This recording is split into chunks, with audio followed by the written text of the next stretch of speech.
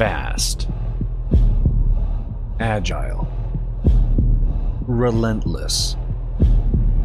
Deadly. Sinar Fleet Systems proudly presents the TIE IN Interceptor for the discerning individual who wants to rip and tear with maximum efficiency.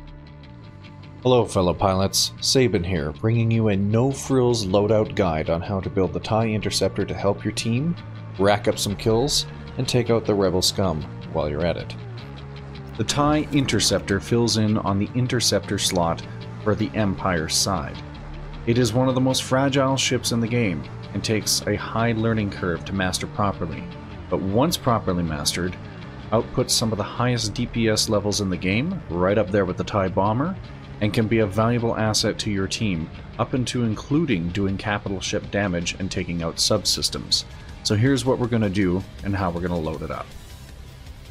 First off, you'll want to be running standard lasers. This will help with our secondary weapons, along with the fact that honestly after trying Plasburst and Ion and doing rapid fire, I honestly just prefer the standard lasers. You're free to opt in what you want, but standard is the way to go.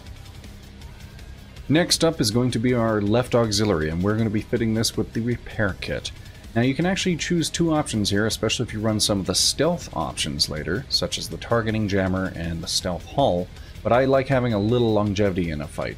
So running the standard repair kit won't exactly hurt you, but I wouldn't run anything else with it, as you do need to spec into the stealth hulls to properly use them. The next component of our build... Explosions! No, I'm not even kidding. I don't want you running cluster missiles. I don't want you running starfighter missiles. I don't even want you looking at that mine. We're adding barrage rockets for a sweet and sexy 400 DPS. That's on top of our lasers, and on top of the overcharge bonus of 25%, by the way. Countermeasures should unfortunately be left to Seeker munitions, or Seeker warheads. After extensive testing, I haven't really been able to find a use of the chaff particles. Some people have had hit or miss results, and honestly there's just not enough charges compared to the Seeker warheads. The No You function would be really nice to use, but you only get 2 charges, and honestly I haven't had it pop off a lot. And the sensor jammer you're really only going to be using in stealth builds in combination with that jammer that we mentioned previously, along with the stealth hull. So stick to Seeker warheads, they're the most bang for your buck. For your hull, we're going to be going with the dampener hull. Now unfortunately I kind of wish that the TIE Interceptor had more options. It would be very nice to see something like the Agile hull, or other options that we see on other fighters for the Interceptor, but you really only have a choice between the dampener hull and the stealth hull, as aforementioned, for stealth builds. But we're going to be taking the dampener hull just to make it that much harder for somebody to lock onto us. The auxiliary one is not worth it. And lastly, but not least, and this might be surprising to some, I leave my engine stock. The default engine is neither bad nor worse or anything, but some of the alternative options aren't really that good. They have too many negatives to outweigh the positives, so if you absolutely want to run another engine, you can run twin propulsion for the extra acceleration, but I like all the maneuverability I can get out of the Interceptor. And now, how to play this build? It's pretty simple. Hold both triggers, or buttons, or whatever you have bound.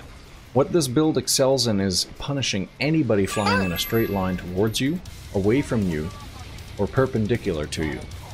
While it won't necessarily help you in dogfighting against a well-maneuvering foe, anybody who doesn't take the time to evade or get the hell out of the way is going to suffer almost 1,000 plus DPS from your combined barrage.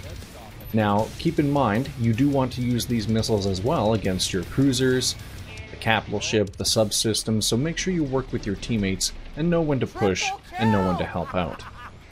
As illustrated in the above clip, you don't want to be using your missiles at long range. No less than 500 meters I'd recommend. In fact, I'm still trying to train myself to get used to it because the barrage rockets travel at 1,000 meters per second compared to your lasers, which are 200 meters per second. It's a bad convergence, and you only really want to be using it in short range and not when they're traveling perpendicular across your screen. But use them for some extra DPS, and you will definitely excel on this build. As always, it's very important with an Interceptor to know when to pull out and when to get the hell out of dodge. Know when to evade, practice your maneuvering skills, And learn the maps, because there's some pretty cheeky-breaky spots in the maps that allow you to do some pretty fun and insane maneuvers. You're still an Interceptor, you don't have shields, and you don't have the 4000 HP of a TIE bomber.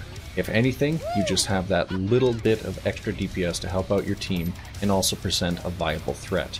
Hopefully this helps you win some matches. I hope you enjoy the loadout, and fly safe, pilots. If this video has helped you, feel free to like and subscribe. And why not consider jumping on over to the Discord, or come hang out on Twitch. I stream the game quite a bit, and I can guarantee you'll find me in an Interceptor.